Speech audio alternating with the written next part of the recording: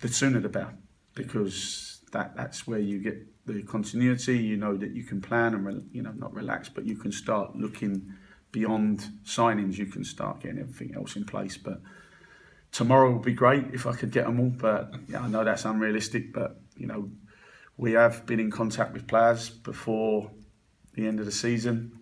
Yeah. For whatever reasons, then players are still playing. They've had other commitments, but we'd like to think over the next couple of weeks things to start unravelling and we start getting the players in that we want. Just obviously budget-wise, you're happy with what you've been Absolutely, doing? You can always want more. Of course you do. There's no, you'll always push for more as a manager. If you didn't, then you're selling yourself short. But no, it's good.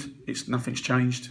I think that the chairman and the board are supportive. I think they can see what we're trying to achieve, and I think things move and if things get going in the right direction, So yeah, no, I'm pleased with everything so far. Yeah, it's been good, and like I say, I think we can know what we've got to improve on. What we've got to do is be better than we were last year.